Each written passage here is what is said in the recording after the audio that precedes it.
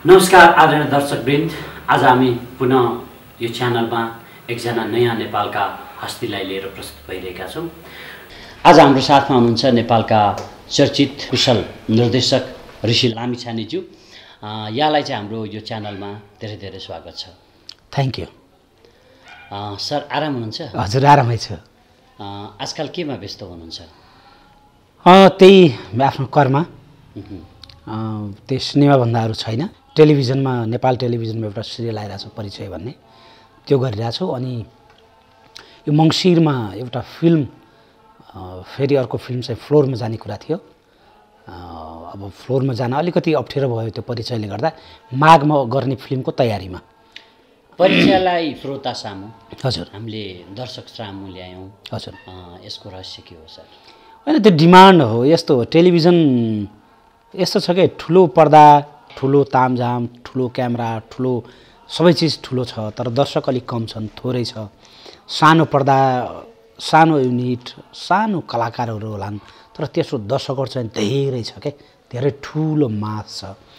एउटा निर्देशकको लागि आफ्नो भन्ने ठाउँ, आफूले व्यक्त गर्ने ठाउँ, आफ्नो भावनाहरू, आफ्नो मनको कुराहरू व्यक्त गर्ने ठाउँ अलि धेरैले हेरिदिउन् भन्ने चाहना हुन्छ। कहीँ न कहीँ मभित्र त्यो एउटा चाहना पनि जाग्यो र नेपाल टेलिभिजनले आजभन्दा 10 वर्ष अगाडि, 14 वर्ष अगाडि अनियर भएको, 10 वर्ष अगाडि सकिएको हो परिचय, जो मैले निर्देशन गरेको थिएँ, मेरै होम प्रोडक्सनबाट बनाएको थियो।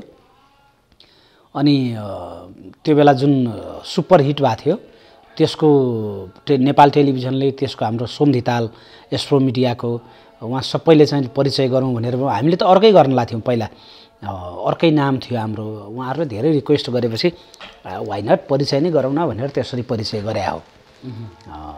त्यही पहिलाको परिचय र अहिलेको परिचयमा के फरक छ? समय फरक छ, परिचयको स्टोरी टेलिङ अलिकति फरक छ।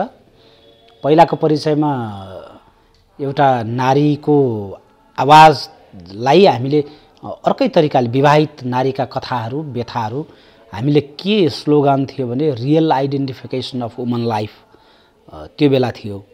अनि अहिले चाहिँ अविवाहित महिलाको पीडा, अथवा भनौँ बुढी कन्या, घरमा बिहे नगरेर जिम्मेवारी बोकेर घर परिवार समाज संस्कार सभ्यता संस्कृति बोकेर जो एउटा बुढी कन्याको रूपमा एउटा विवाह नगरेर बसेको हुन्छ, उसको कथालाई चाहिँ, त्यो पात्रको कथालाई हामीले गरेका छौँ।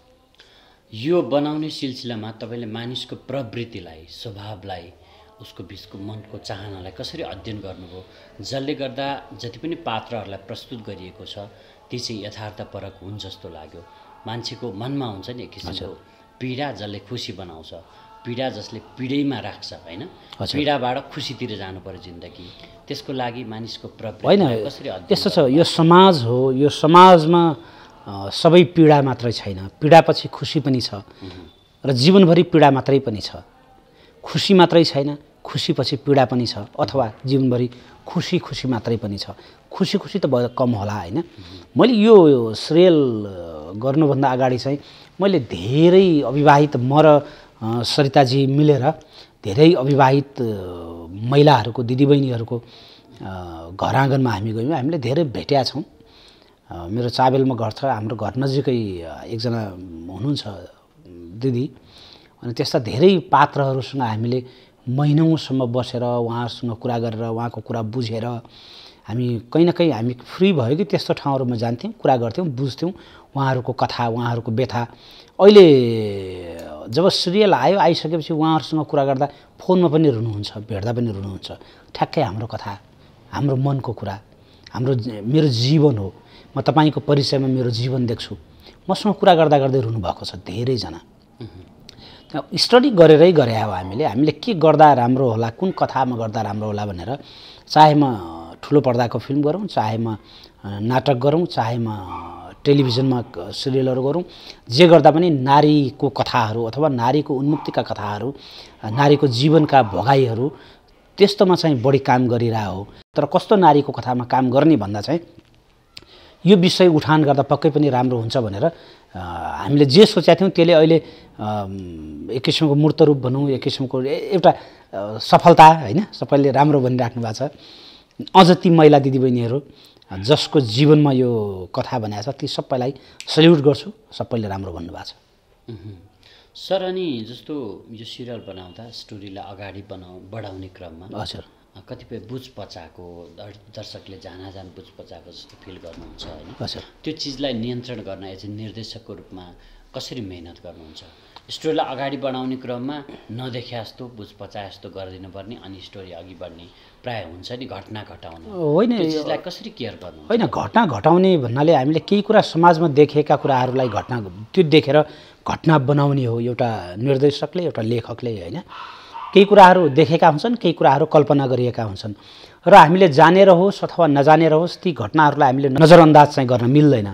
मैले नदेखेर अथवा नदेखे जस्तो गरेर त्यस्तो पात्रहरू, त्यस्तो घटनाहरू अथवा त्यसरी कथालाई मैले वाचन गरेको छैन, कथालाई अगाडि बढाएको छैन। कहीँ न कहीँ मेरो आफ्नो मनको एउटा हामीले म र सरिता बसेर केही कुरा सोच्छौँ, त्यसपछि स्क्रिप्ट राइटरले केही कुरा सोच्नुहुन्छ अनि हामीले समाजमा केही कुराहरू देख्छौँ। त्यो देखेको कुराहरूलाई हामीले उतारिरहेछौँ। हामीले नदेखे जस्तो गरेर अथवा नबुझे जस्तो गरेर अथवा नजरअन्दाज गरेर चाहिँ हामीले गरेका छैनौँ। दोस्रोचोटि परिचय प्रसारण भएपछि हजुर प्रतिक्रिया कस्तो आइरहेछ समाजमा? यस्तो छ, प्रतिक्रिया त मलाई आउने प्रतिक्रिया त धेरै राम्रो आउँछ।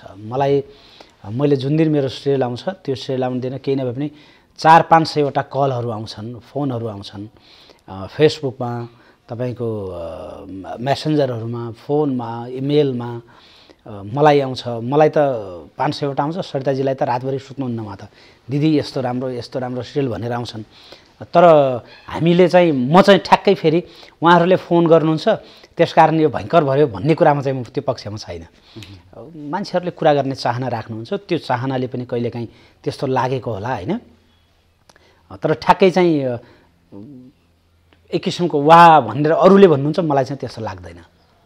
अब परिचय गर्दा तपाईँले जुन चलचित्र गरिरहनु भएको थियो हजुर त्यो काम अलि पछाडि पनि धकेलिँदै गयो होइन? हजुर परिचयले चलचित्र छायामा पर्ने हो कि चलचित्र छायामा परेर फेरि परिचयतिर ढल्किनु भएको हो कि यसलाई हामीलाई स्पष्ट बनाइदिनु न, कसरी बुझौँ? होइन, यस्तो मैले जम्मा 10वटा सिनेमा गर्दा मैले कहिले पनि एउटा निर्देशकको मिडियम भनेको आफ्नो भाषा कहाँबाट व्यक्त गर्दा धेरै मान्छेले हेर्छन् भन्ने कुरा हो।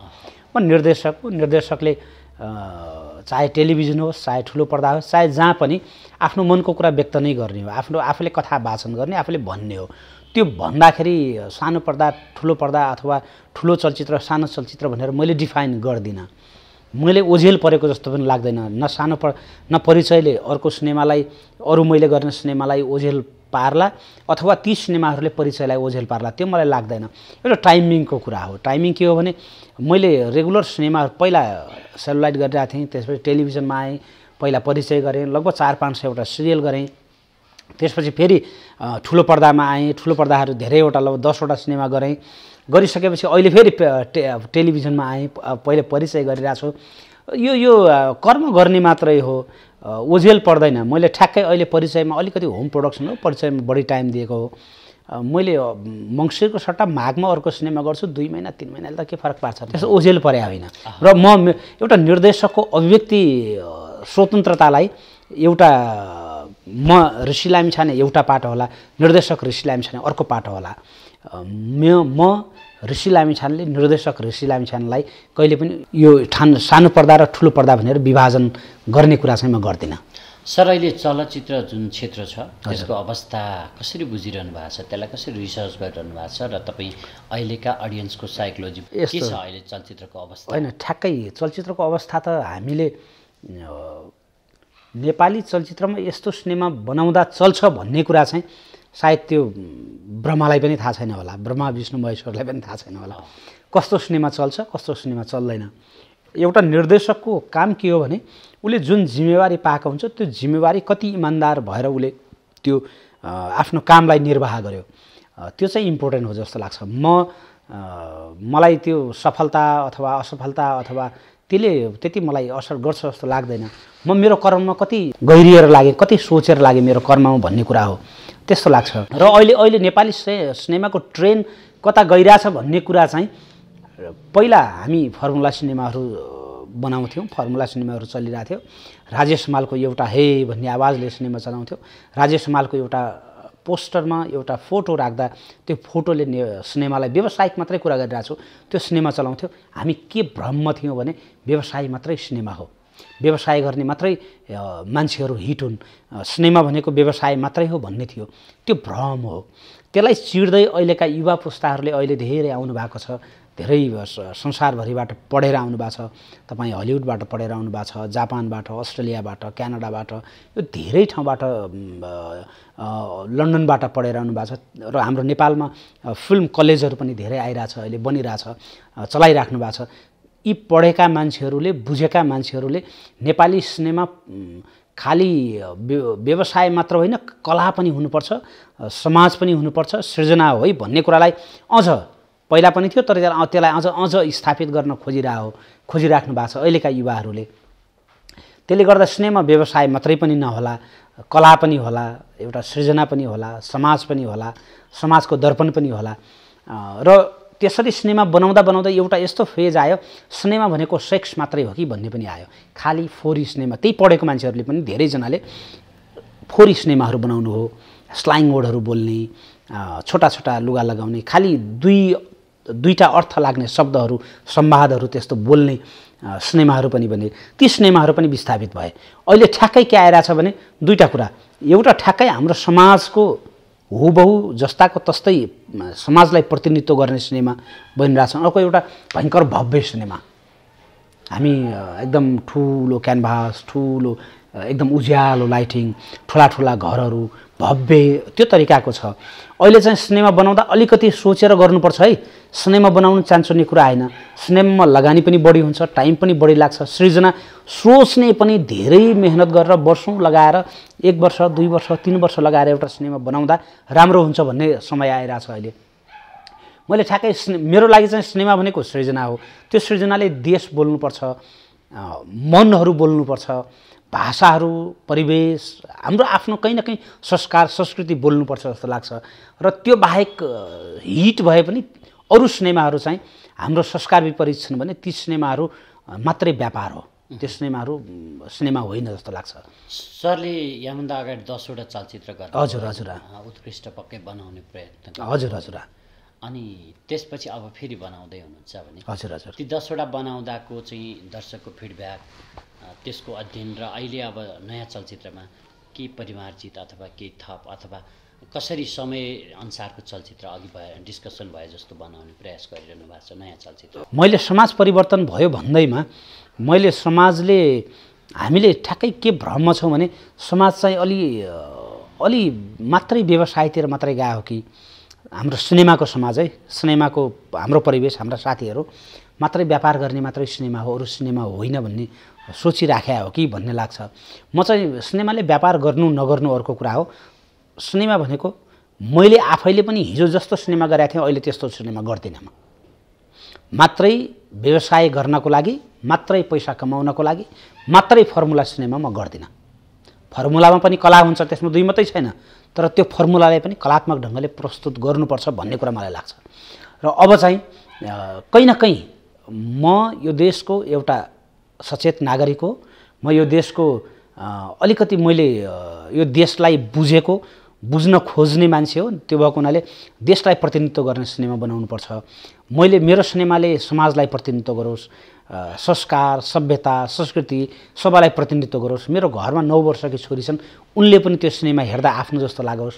मेरो श्रीमतीले त्यो सिनेमा हेर्दा पनि आफ्नो जस्तो, आफ्नो माटोको, आफ्नो देशको जस्तो लागोस्।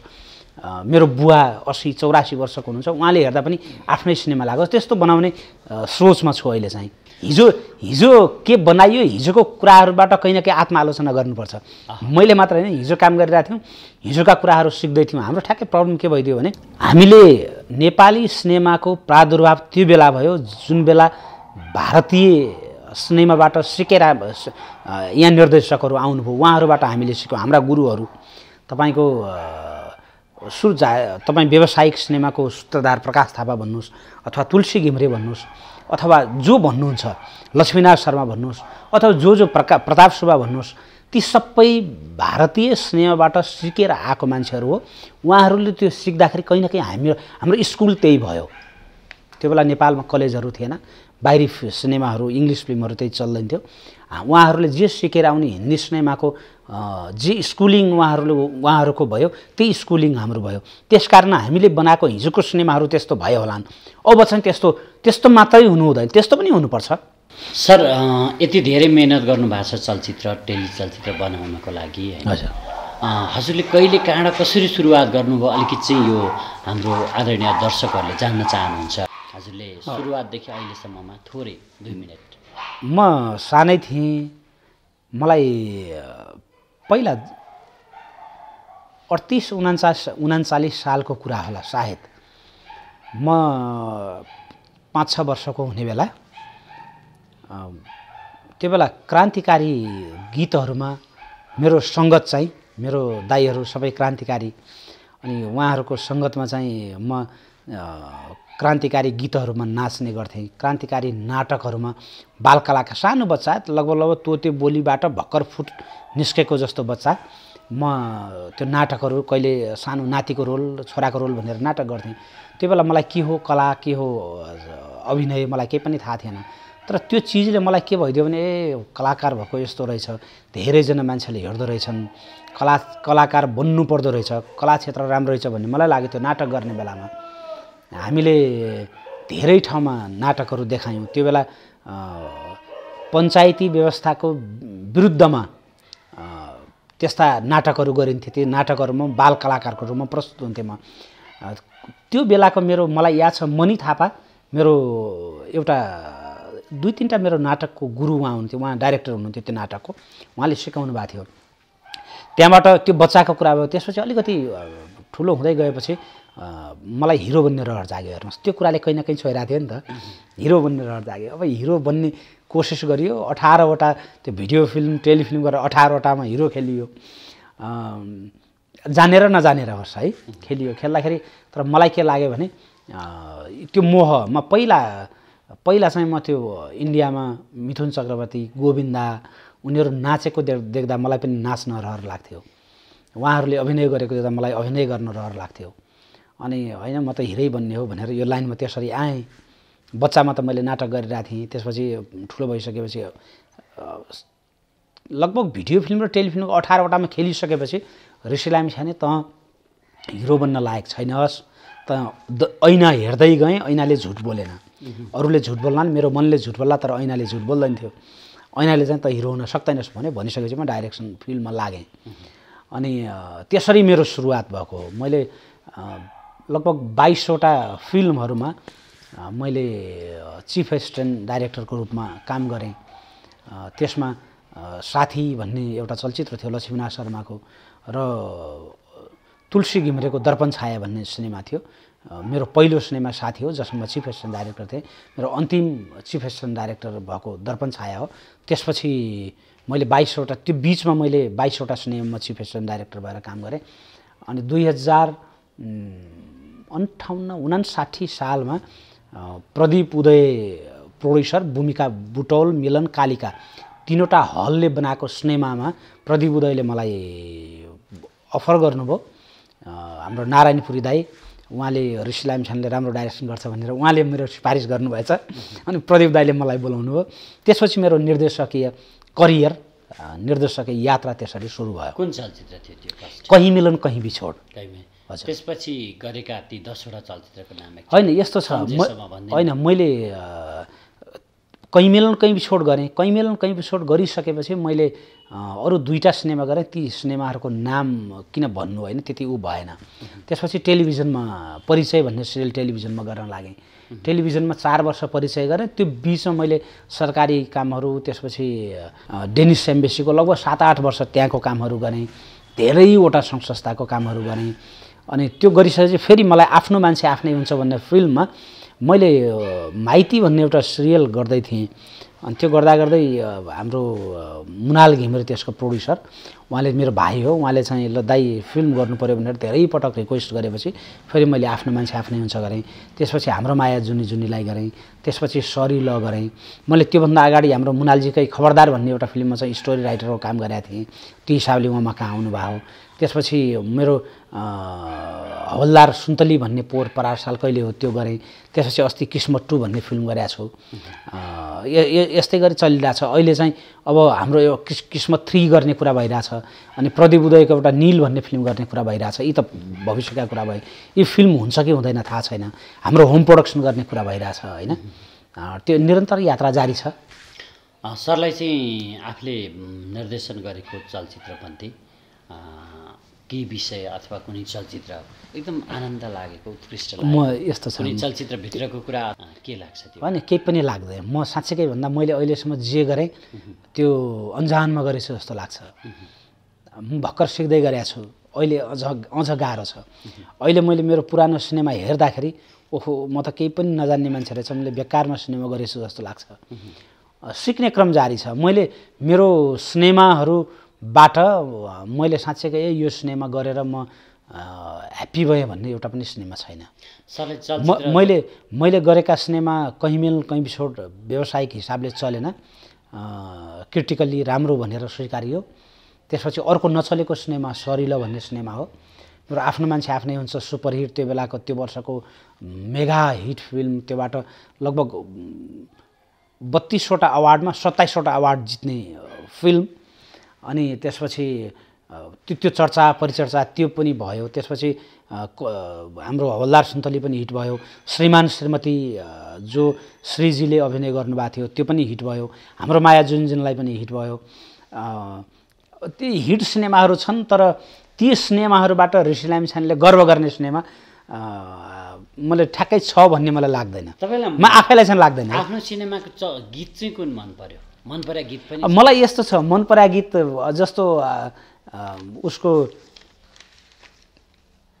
हाम्रो अस्ति किस्मत 2 को उनी आकाशबाट झरेकी अप्सरा भन्ने एउटा गीत थियो, त्यो पनि राम्रै लाग्थ्यो। त्यसपछि हवलदार सुन्तलीको तिमी 19 इयरकी ब्युटीमा ह्यान्डसम 21 को तिमीले छोएपछि बढ्यो बढ्यो बिट धड्कनको त्यो गीत पनि एक किसिमको राम्रो थियो। श्रीमान श्रीमतीको गीत पनि राम्रै थियो। हाम्रो माया जुनजुनको गीत पनि राम्रै थियो। तर पनि मैले गरेका सिनेमा मलाई अहिले चाहिँ ठ्याक्कै भन्दाखेरि कहीँ मिलन कहीँ बिछोडको होला नहोला भोलि यो रङ्ग तर म हुनेछु सधैँ तिमीसँग, त्यो एउटा गीत राम्रो लाग्छ। अनि एउटा सम्बुजित दाइले त्यो बेलाको त्यो सङ्गीतकार त्यो फिल्मको सम्बुजित बासबाट हुन्थ्यो, मलाई लुकी छिपी भए पनि माया गर्नु है, यो गीत पनि मलाई राम्रो लाग्छ। छन् मेरो सिनेमामा लगभग सबै सिनेमा गीतहरू त राम्रो छ। सर अब पनि तपाईँ निर्देशक बन्नु छ, पहिला काम गरेको कमजोर लाग्यो भन्नुभयो, अब कुशल निर्देशक बन्ने प्रयास कसरी जारी? म साँच्चीकै भन्यो भने म निर्देशक हुँ भनेर भन्न पनि मलाई अप्ठ्यारो लाग्छ। किनभने ठिक छ हामीले धेरै होइन, काम गर्नु अर्को कुरा हो। म जिजीविसाको लागि काम गरिरहेको होला अथवा मैले किन काम गरिरहेको होला त्यो आफ्नो ठाउँमा छ। बाँच्नुपर्छ, बाँच्नको लागि धेरै काम गरियो होला। तर मलाई चाहिँ आँखा बन्द गरेर जब बेलुका घरमा सुत्छु तैँले के काम गरिस् त ऋषि अहिलेसम्म भन्दा मैले केही पनि काम गरेको छैन, मलाई लाज लाग्छ, मैले काम गर्न सकेकै छैन। म सिक्न चाहन्छु, अझै म पढ्न चाहन्छु, अझै म बुझ्न चाहन्छु। सिनेमा हिजो जस्तो ठ्याक्कै व्यवसायको लागि सिनेमा गरियो, सिनेमा हिट हुन्छ, हिटको लागि सिनेमा गरियो। सिनेमा भनेको हिट हुनु मात्र होइन भन्ने कुरा अहिले त भर्खर ज्ञान हुँदैछ मलाई। व्यवसाय मात्रै होइन सिनेमा भन्ने कुरा अहिले ज्ञान हुँदैछ। व्यावसायिक हिसाबले ऋषि लामिछाने सुपरहिट डाइरेक्टर हो, त्यसमा दुई मात्रै छैन। व्यावसायिक हिसाबले धेरैवटा सिनेमाहरू हिट भएको छन्, तर सृजनाको हिसाबले ऋषि लामिछाने भर्खर बामे सर्दै गरेको एउटा सानो विद्यार्थी हो। अब केही गर्नु पर्ला भन्ने सोचमा छु। अब छैन, मैले गर्व गर्ने सिनेमा मलाई लाग्छ हामीले धेरै नेपालीहरूले गर्व गर्ने सिनेमाहरू बनाएको छैनौँ, धेरै निर्देशकले निर्माताहरूले। मैले 2-3 जनाको नाम नेपाली सिनेमा उद्योगमा मैले सम्झिने मान्छेहरूको नाम बाहेक अरू हामी सम्पूर्ण निर्देशकहरू कहीँ न कहीँ झारो टार्ने काम गरिरहेछौँ जस्तो लाग्छ। ती सम्झिने नामहरू कहीँ न कहीँ नेपाली सिनेमालाई व्यावसायिक धारमा लैजाने एउटा प्रकाश थापा र नेपाली सिनेमा व्यवसाय मात्र होइन, नेपाली सिनेमा ले संस्कार सभ्यता पनि बोक्नुपर्छ, नेपाली सिनेमा यसरी पनि गर्न सकिन्छ भन्ने नवीन सुब्बा र नेपाली यो दुईटा नाम छ नेपाली सिनेमा उद्योगले स्वर्ण अक्षरले लेखिनुपर्छ। अर्को नाम तुलसी घिमिरे जसले नेपाली सिनेमालाई यो व्यावसायिक नेपाली सिनेमा र अथवा व्यावसायिक र हुन त सबै व्यावसायिक होइन, दुईटै एउटा व्यवसायको लागि मात्रै गरिएको सिनेमा, एउटा कला संस्कृतिको लागि पनि ध्यान दिएर बनाएको सिनेमाको बिचमा तुलसी घिमिरे पनि हो। यो तीनटा निर्देशक चाहिँ मूर्धन्य व्यक्तित्व हो जस्तो लाग्छ। अहिलेका जति नयाँ मान्छेहरू आउनु भएको छ, नयाँ निर्देशक, नयाँ भाइहरू आउनु भएको छ, सबैले नवीन सुब्बालाई फलो गर्नुभएको छ। त्यसकारण सबैले बिर्सन नमिल्ने नाम नवीन सुब्बा, प्रकाश थापा, तुलसी घिमिरे, त्यस्तो लाग्छ मलाई। सर अनि निकै सफा मनको कुरा गर्नु होइन, होइन जे देखिन्छ त्यही भन्नुभयो। यस्तो सफा मन चल्छ चलचित्र उद्योग? होइन, त्यो चलचित्र उद्योगमा चल्छ चल्दैन मलाई थाहा छैन। म के हो, मैले गर्ने कुरा हो। मैले ऋषि लामिछानेले आजसम्म कसैलाई झुट बोलेर काम गरे पनि छैन, म त्यसरी काम गर्दा पनि गर्दिनँ। मलाई झुट बोलेर काम गर्न आवश्यकता पनि छैन। कति राम्रो। र सबभन्दा ठुलो कुरा, तपाईँ आफू इमान्दार हुनुहुन्न भने तपाईँले गरेको काम कहाँ इमान्दार हुन्छ र? सबैले मैले ठुलो निर्देशक हो, मैले यो गरेको छु, यस्तो गरेको छु भन्छन्। मैले जीवनमा त्यस्तो भन्न मलाई आउँदैन। म यहाँ सिकेर कहिले पनि सकिँदैन। साँच्चीकै भन्ने हो भने हामीले सिक्ने हो। म के हो भन्ने कुरा मेरो कामले बताउँछ। हिजो मैले आत्मआलोचना गरिरहेको छु, हिजोका मैले कामले म चिनिन्न। मेरो परिचयको कुरा गर्नुहुन्छ भने ऋषि लामिछानेका हिजोका ती सिनेमाको कुरा गर्नुहुन्छ, ऋषि लामिछानेलाई कहिले पनि भेटाउनुहुन्न। म चाहन्छु ऋषि लामिछानेलाई भेटाउने सिनेमाहरू अब मैले बनाउनुपर्छ। त्यसको लागि मैले सिक्नुपर्छ, त्यसको लागि मैले पढ्नुपर्छ, त्यसको लागि मैले आफूले आफूलाई बुझ्नुपर्छ। आफूले बुझ्नको लागि झुट बोलेर हुँदैन, एकदम सत्य बोल्नुपर्छ। यथार्थको धरातलमा आयो भने अनि आफूले आफूलाई बुझ्न सकिन्छ जस्तो लाग्छ मलाई। सर हामी अन्तमा छौँ, छोटो हामी जवाफ चाहन्छौँ। हजुर, हजुरले सरिता लामिछानेज्यूलाई चाहिँ चलचित्र क्षेत्रमा किन ल्याउनु भयो? चलचित्र क्षेत्र भनेको कला क्षेत्र भनौँ, कला क्षेत्र ओके। मलाई लागेको, मेरो लागि पैसा धेरै ठाउँमा होला, व्यवसाय अरू धेरै छन्, पैसा कमाउन सकिएला। तर चलचित्र क्षेत्र, यो कला क्षेत्र यस्तो ठाउँ हो जसले संसारलाई जित्न सक्छ। संसारमा भएका ठुला ठुला आन्दोलनहरूलाई, संसारका ठुला ठुला परिवर्तनहरूमा कला, संस्कृति र चलचित्रको धेरै ठुलो हात छ। त्यसकारण नेपालको कुरा गर्दा यति राम्रो फिल्ड छ, यति राम्रो संस्कार यहीँ छ, सभ्यता यहीँ छ। साँच्चीकै भन्यो भने व्यवसाय पनि यहीँ छ, कर्म, तपाईँ जे गर्नुहुन्छ हरेक पेसा, हरेक उसमा सबै कुरा अध्ययन गर्नुपर्छ। सबभन्दा गाह्रो, सबभन्दा बुझ्नुपर्ने र यो फिल्ड जति राम्रो र यो फिल्डमा जति गहिरिएर बुझ्यो त्यति नै आनन्द आउने ठाउँ हो के यो ठाउँमा यति सुन्दर पेसामा मेरो श्रीमती आउँदाखेरि मलाई त गर्वको कुरा हो नि। मैले अरू ठाउँमा गइदिएको भए म मेरो श्रीमतीले कहाँ गइरह के भन्ने हुन्थ्यो होला, म उसलाई नबुझ्ने, उसले मलाई नबुझ्ने हुन्थ्यो होला। हामी दुवैजना एउटै फिल्डमा छौँ, हाम्रो सपना एउटै छ, हामी सपना पनि बाँड्छौँ, हामी विपना पनि बाँड्छौँ, हामीले बोल्ने भाषा पनि एउटै हुन्छ, हामीले देख्ने हाम्रो कर्म पनि एउटै हुन्छ। हामी तपाईँ पत्याउनुहुन्न, कहिलेकाहीँ सुतिरहेको हुन्छौँ, सुत्दाखेरि सपना पनि बुढाबुढीले सिनेमाकै देख्छौँ। हाम्रो सपना, विपना, जपना, आशा, भरोसा, विश्वास सबै एउटै ठाउँमा छ। यो जति राम्रो कुरा के हो र? त्यसकारण मैले लिएर आएँ। हरेकसँग यो देशको विकास र सिस्टम जोडिएको हुन्छ। हजुर, तपाईँ 1 मिनटमा भन्नुपर्दा यो देशको विकास र सिस्टम कस्तो छ र यसलाई कसरी अपग्रेड गर्न चाहनुहुन्छ? यस्तो लाग्छ, मान्छे सचेत रूपले होस् अथवा अचेत रूपले होस्, चेतना अवचेतना दुईटै रूपमा मान्छे राजनीतिबाट कहिले पनि अलग हुन सक्दैन। तपाईँको धार्मिक, सामाजिक, आर्थिक, तपाईँ सांस्कृतिक जे भन्नुहुन्छ, तपाईँ शैक्षिक, तपाईँ मनोरञ्जनको कुनै पनि क्षेत्रको हरेक क्षेत्र राजनीतिबाट जहिले पनि चङ्गुलमा परेको छ। राजनीतिबाट कोही पनि अलग हुन सक्दैन। त्यो राजनीति बाँच्ने राजनीति हुनसक्छ, नाम कमाउने राजनीति हुनसक्छ, जे पनि राजनीति हुनसक्छ। हामी पोलिटिक्स जे भन्छौँ त्यो मात्रै पनि होइन, राजनीतिबाट कोही पनि अलग हुन सक्दैन। त्यो बेला हामी कहीँ न कहीँ हामी अर्काको लागि भन्दा, समाजको लागि भन्दा, देशको लागि भन्दा हामी आफ्नो लागि मात्रै बाँच्छौँ कि हामी बढी आफ्नो लागि मात्र सोच्यौँ कि सबैले? त्यसकारण हाम्रो राजनैतिक अवस्था, आर्थिक अवस्था, सांस्कृतिक अवस्था अब त्यो चेतनाको स्तर नउठ्यायो कि। र अहिले साँच्चै भन्ने हो भने तपाईँ पोलिटिसियनहरू पनि जो राजनीति गरिरहेछन् अहिले देश चलाउनलाई, उनीहरू पनि व्यापारै गरिरहेछन्, पैसा कमाउने व्यापार होडबाजमा छन्। चलचित्रकर्मीहरू उनीहरू पनि पैसाको लागि मात्रै चलचित्रहरू निर्माण गरिरहेछन्। कला क्षेत्रमा लाग्ने मान्छे पनि त्यस्तै गरिरहेछन्। तपाईँ सांस्कृतिक कर्मीहरू पनि, जो हामी धर्म कर्मको संस्कारको कुरा गर्छौँ, तिनीहरू पनि पैसाकै पछि दौडिरहेछन्। यो संसार नेपालीहरू मात्र होइन, अहिले यो संसार सबै पैसाको पछाडि लागिरहेछ। त्यसकारण अहिले मान्छेहरूको मन छैन, मान्छेहरूको मस्तिष्क मात्रै छ, मान्छेहरू प्लस माइनसमा मात्रै दौडिरहेछन्। त्यसकारण यो देशको विकास हुँदैन। हामी समस्या भयो हजुर, यो समस्या होइन, योबाट हामी त्यो व्यवसाय मात्रै प्लस माइनस मात्रै जीवन होइन। सबभन्दा पहिलो कुरा मैले त मेरो क्षेत्रको कुरा गर्ने हो। म कुन क्षेत्रमा छु भने घाँस बाँस कपास शिक्षा स्वास्थ्य रोजगारी 6औं नम्बर पर्यो, 7औं नम्बर मनोरञ्जन पर्यो। म 7औं नम्बरको मान्छे छु। मैले काम गरिरहेको छु। मैले मेरो क्षेत्रलाई कसरी उत्थान गर्ने भन्ने कुरा मैले नेपाली सिनेमा नेपाली कला र संस्कृतिलाई सोच्ने हो। पोलिटिसियनहरूले सम्पूर्ण देशको सिस्टम बनाउने हो।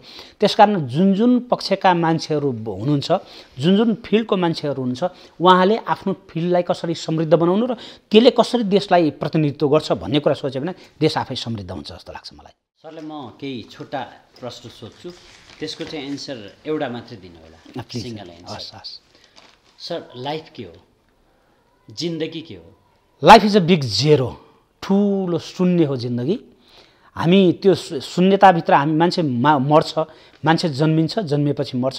हामी अहिले जे गरिरहेछौँ सबै नाटक गरिरहेछौँ। मरेर जाने केही पनि छैन, खाली हो, शून्य हो। Life is a big zero. Sir अझै सिंगल एन्सर दिनु होला। ओके। बाटो हिँड्दा एकजना युवती देख्नुभयो भने, आई कन्ट्याक्ट भयो, सुन्दर लाग्यो भने प्रतिक्रिया के हुन्छ मनमा नै? यिनी राम्री रहेछन् भन्ने लाग्छ। जिन्दगीको खुसी के हो? महसुस हो। नेपालमा विकास कसरी सम्भव छ?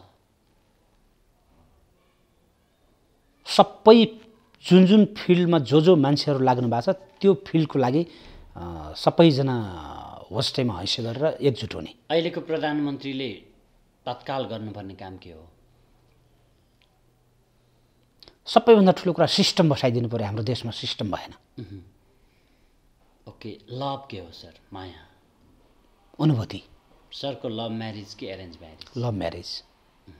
सरलाई एकदम मन परेको स्थान कुन हो? म जन्मिएको ठाउँ सल्यान सुइकोट। किन मन पर्यो त्यो? अहिले पनि सपनामा मेरो बालापनमा मैले खेलेको त्यो डाँडा पाखा पखेरा, मेरा साथी सङ्गीहरू, त्यो मैले हेरेको भैँसी, मैले हेरेको त्यो गाई, त्यो गोरु, त्यो पाटे गोरु, त्यो काले गाई, त्यो डाँडा काँडा अहिले पनि मैले ऐसेलु खाएको, काफल खाएको, त्यो अहिले पनि मनमा कहीँ न कहीँ, म 45 सालपछि गएको छैन, अहिले मनमा मस्तिष्कमा मुटुमा चारैतिर त्यही ठाउँ छ। त्यो ठाउँभन्दा अर्को लागि मेरो स्वर्ग हुन सक्दैन, जहाँ मेरो बुवा आमाले मलाई जन्म दिनुभएको। सर धेरै धेरै धन्यवाद। र आदरणीय श्रोताहरू, हामीले आज एकदमै चर्चित निर्देशक ऋषि लामिछानेसँगको कुरा राख्यौँ। तपाईँहरूलाई कस्तो लाग्छ हाम्रो च्यानलमा? तपाईँहरूले प्रतिक्रिया दिनुहोला। नमस्कार।